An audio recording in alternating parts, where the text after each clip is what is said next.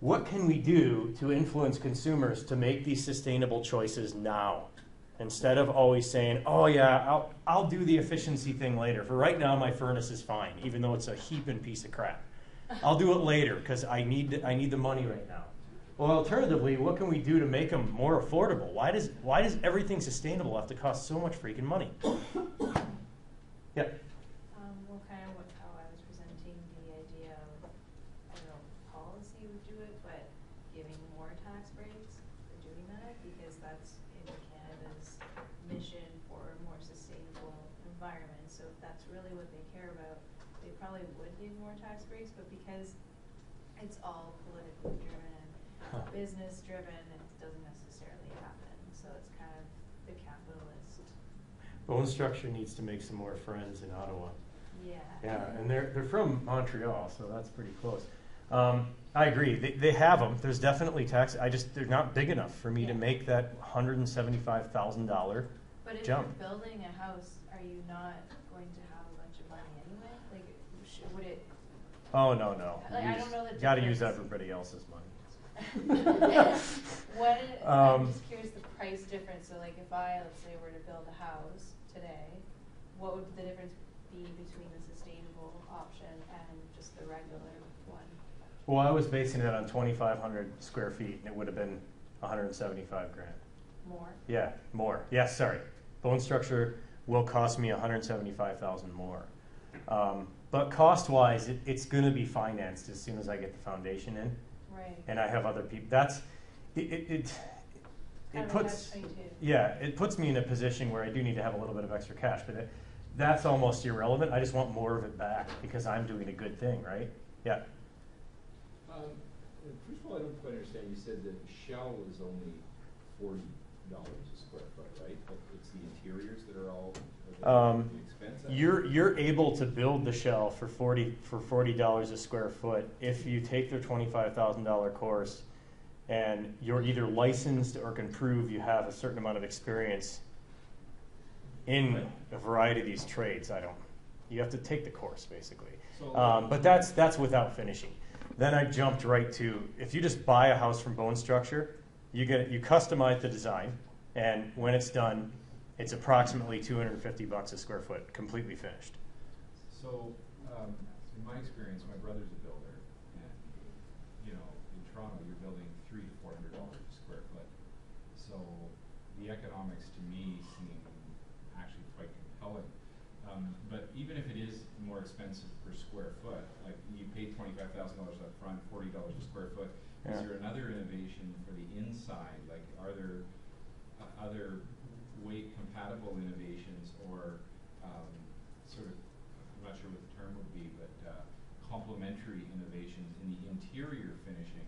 I love the idea that, like, basically the Lego house. Yeah, it's really cool. I'm wondering if there's a Lego interior version of that would reduce, make it even more compelling financially. I don't know. Yeah, I guess if you could you could set up a wall to literally pivot, so you had an office set up during the day and then it turned into your kitchen eating area during at night.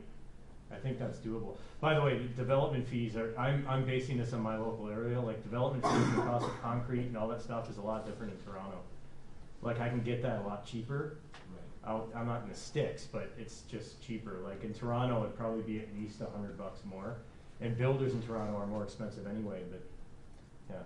So the $40 a square foot is implying that your time is not worth anything, right? That's if you're building it yourself, you paid $25,000 and you can do this. Exactly. Yeah, and that's why I had that bullet in there. Time is money. I can't.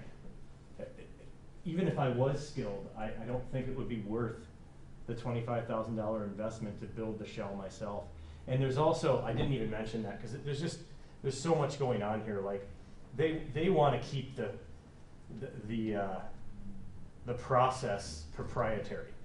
They don't want people to do that, but they're still offering it. But the other kicker is you got to do at least 6 of them. So you can't. That was why you have to be a tradesperson. You have to be a builder. Otherwise, you're never going to get it for $40 a square foot. Of course, if you buy 6 of them, you're going to get it that cheap. We'll start from you. So,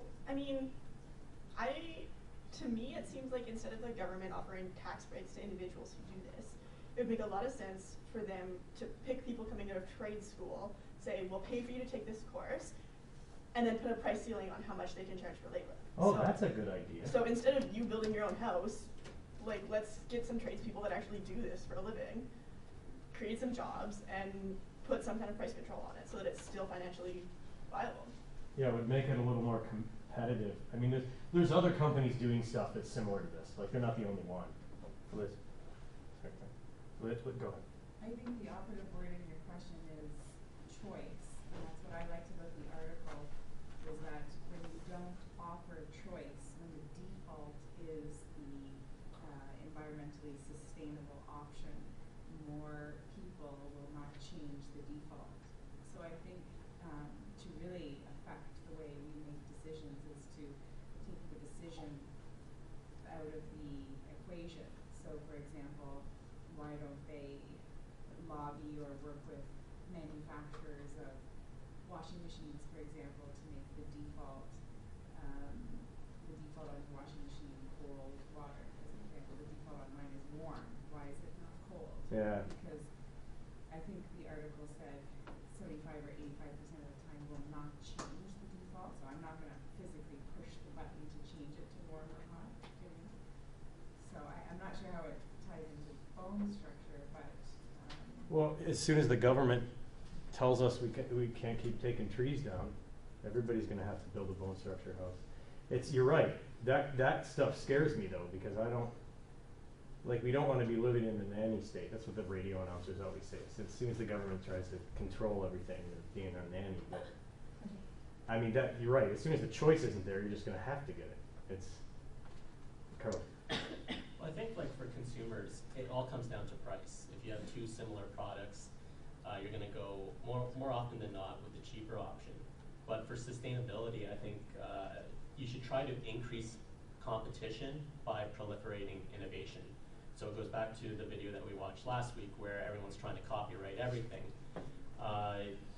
New innovative ideas in sustainability should be open source. And you look at Tesla, where they actually open source their design and kind of their battery technology and that kind of stuff. Because for Tesla, it's in their interest to have as many different electric cars out there as possible because they're building their own electric gas stations across the US. And they want more car companies to start going electric so that it's no longer the high-priced ticket item. It's affordable because more automakers are actually offering it. Yeah, economics, right? Supply. I mean, the more supply goes up, then the price is going to go down. I mean, you could do this with shipping containers, really. It's just harder.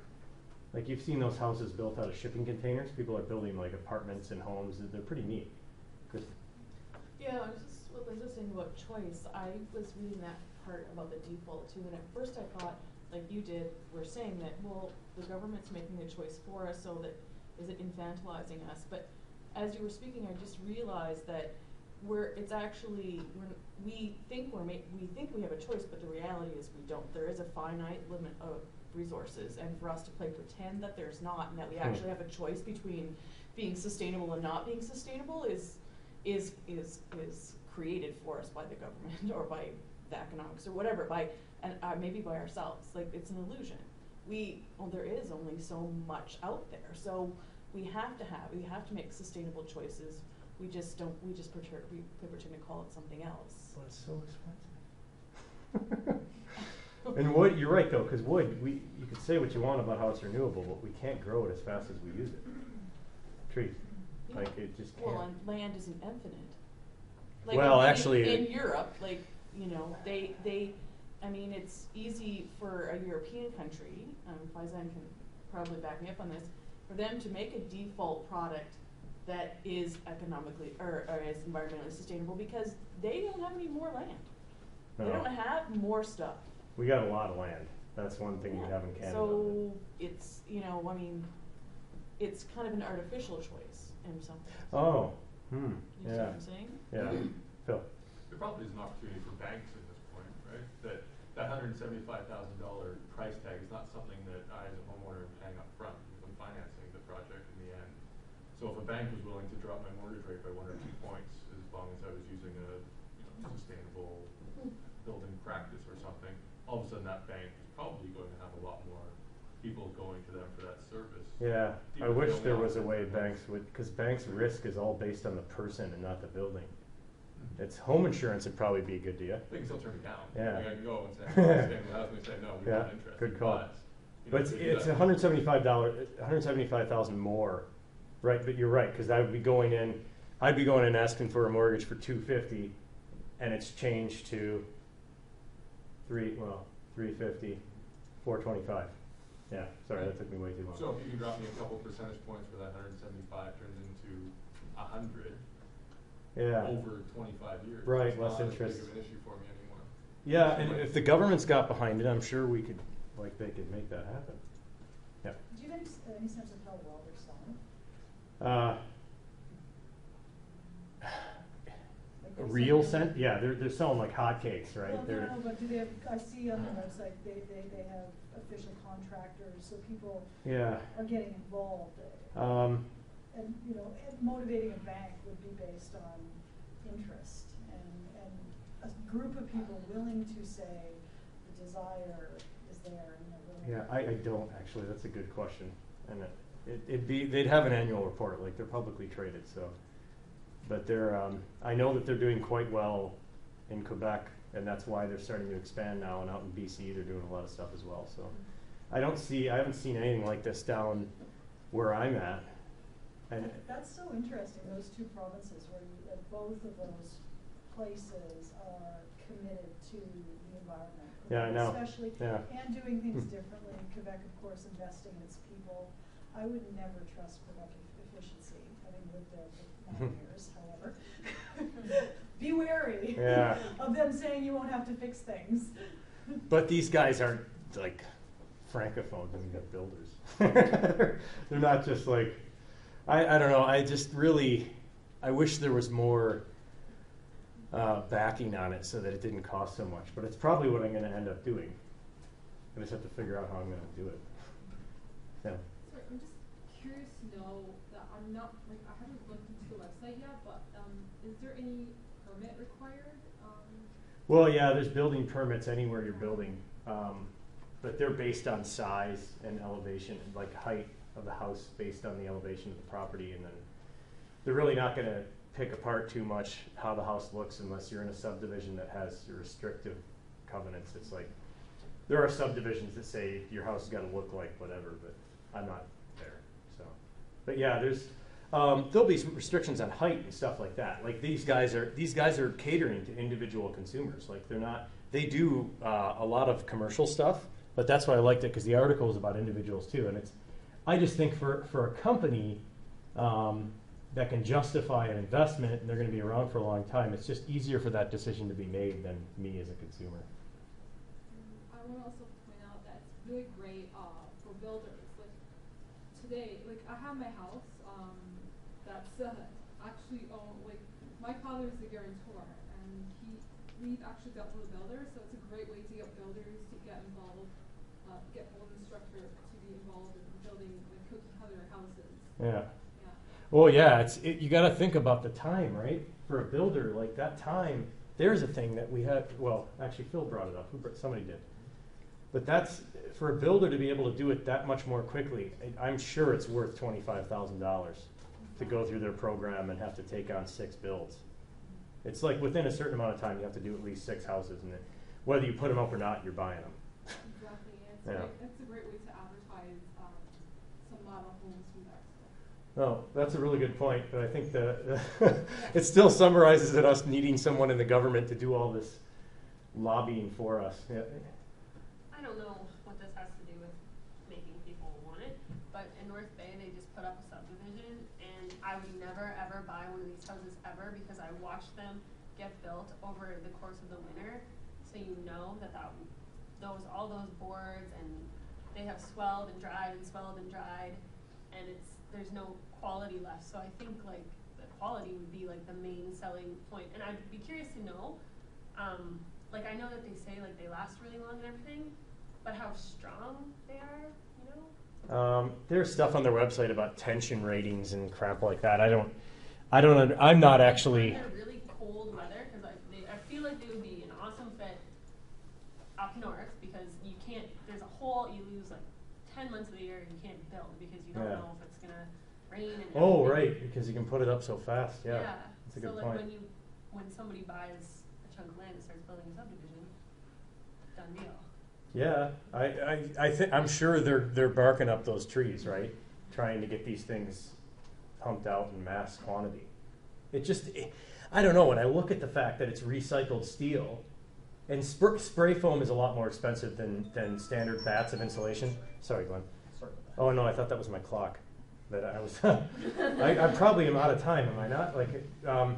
But yeah, spray foam. Like there are things they're doing that are more expensive, but if this is truly recycled steel, like it's just smelted back into what do they say, galvanized? Like why is it so expensive? Like, I mean, it's not their time. They're doing it so quickly. Like they're charging a premium price for a product that not a lot of people are doing yet, right? Phil? It is their time, because it's prefab. Oh yeah, you're right. Actually, yeah.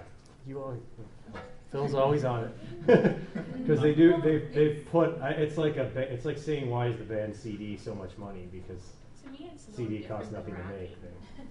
Like if you've ever bought racking, steel racking, it's Yeah. expensive as frick. Yeah. And it's basically the same. Well, it's a lot kind more of than 2x4. concept. Yeah, it's a lot more than 2x4s. I can't deny that. I mean, 2x4s are $2.80 a piece. Like it's cheap. Wood is cheap. I don't know why it's still that cheap, because it's becoming less and less abundant, but it's pretty cheap. So I think with respect to our time, we've had a vigorous conversation here. It's fascinating how 2 of our seminars tied right back to the reading we had this weekend. The topic is not yet fully plumbed, but I wonder if we should move on to the next presentation. Let's give Mike. Yeah, for sure.